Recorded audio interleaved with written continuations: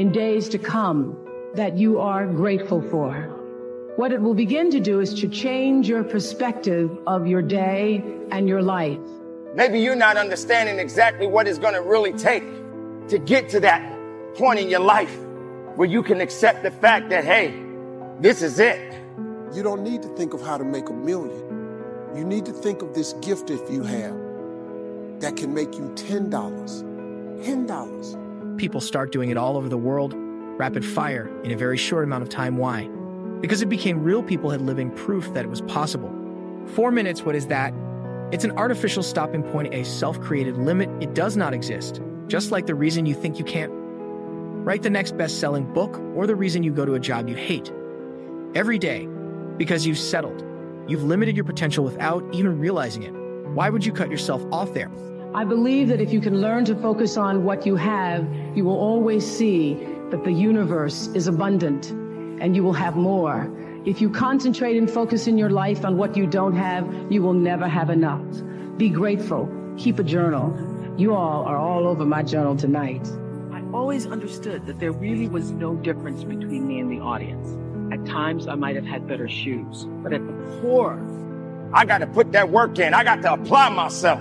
How bad do you want it? That's all you ever talked about. It's all you ever dreamed about. All you did was wait around, hoping that someone was just going to hand you the keys to the city. No one is just going to hand you over their keys and expect you to drive.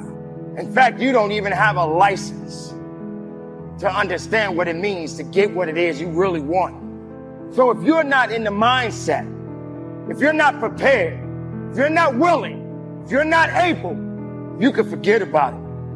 Your want becomes wasted. What really matters, that we are the same. Do you know how I know that?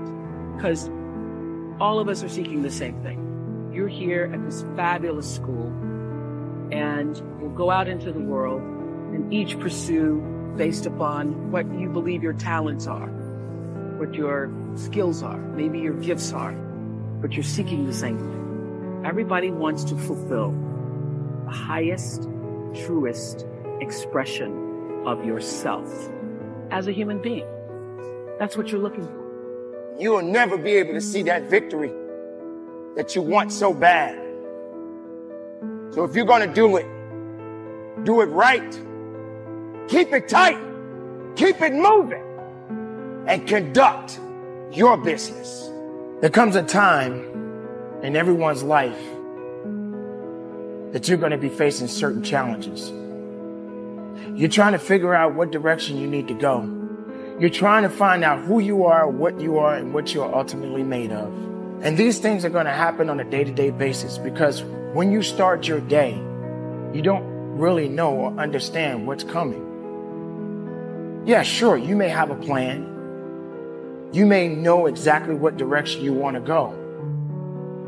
But then comes this obstacle, some type of thing that just got in your way, and it completely throws you off.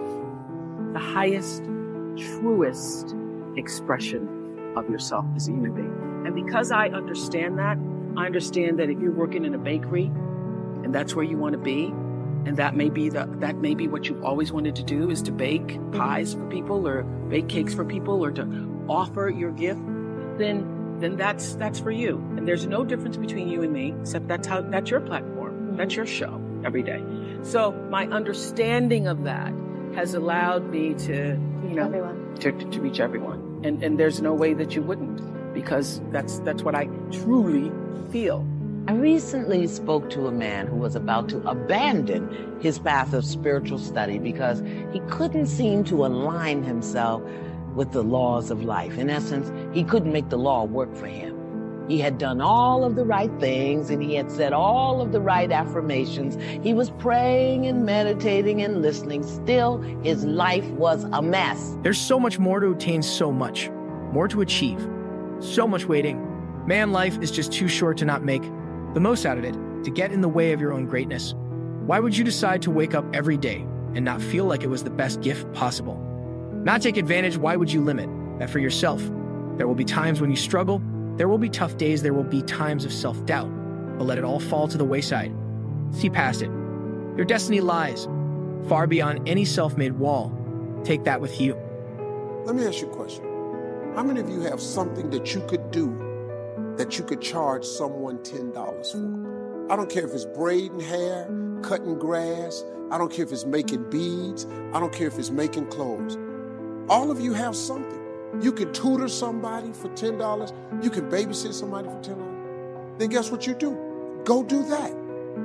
Then when you make the $10, I want you to do it 10 more times.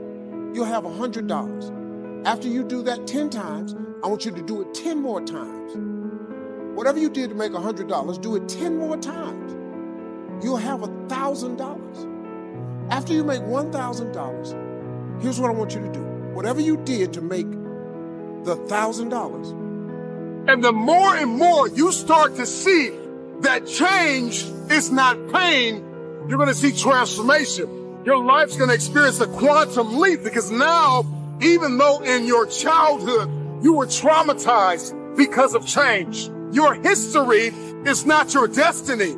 See, those of you who will evolve, who are willing to evolve, you will inherit the future.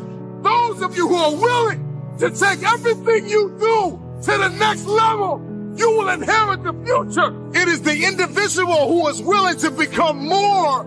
Change is inevitable. And you are either changing for the worse or changing for the better. You decide. Change is an invitation to the future. If I can change, I can have my future. There have been times in my life when I've been down. I've been out, I've been afraid, I've looked up at the road ahead and been completely unsure, and I can say firsthand when you're going through a situation like this, that it essentially consumes you. Right? It's all you see, it's all you think about, to the point where the good stuff, the opportunity all around you, it becomes transparent. You see right through it. Listen to me. I want you to do it 10 more times. You will have $10,000. Now, here's the hard part. When you make $10,000, here's what I want you to do. Take that $10 thing that you made $10,000 with, and I want you to do it 10 more times. Just multiply all of your efforts by 10. That 10,000 turns into $100,000. Now, after you make $100,000, you're going to have to hire some people. They're going to have some people working for you so you can keep doing it in multiples of 10. But after you make $100,000, I got news for you. I want you to listen to this real careful. Here's what you have to do. This is the catch. Whatever you did to make $100,000, you have to do that 10 more times. Once you do that 10 more times, congratulations. Another reason why people hate change is because not only do they see change as pain, but all they see change is as failure. And it's because every time you've made a change, you have failed. And you have to start identifying change with a new layer of belief. People tell me all the time, it's hard to get wealthy. It's hard to grind. It's hard to be focused. How do you even do these speeches? It's hard to stay motivated. It's hard to stay broke. It's hard to stay depressed. It's hard to stay governed by anxiety. It's hard to be inconsistent. It's hard not to have daily disciplines. It's hard not to believe in yourself. It's hard to be broke. It's hard to be poor. It's hard. It's all hard. So choose your heart. You either go work for it, you're going to sit there and let life knock you down and dare you to get back up. So I see the privilege. I see the moment. It's the negative, it's misfortune for a period of time that becomes your narrative, becomes the story. What if this is forever? What if I'm not as good as I want to be, as they are? What if things don't work out? Never mind the fact that you've been here before and you've battled back. Never mind how far you've come. Know that takes a back seat to the discomfort that we feel right now. And that's the irrationality of the human mind we forget. We forget that the lows create the highs, that temporary isn't forever, that you can't stand with any type of authority if you've never before fallen. Accomplishing anything is never just walking up and reaching a goal. Please do watch our other motivation videos on the screen now. Thank you.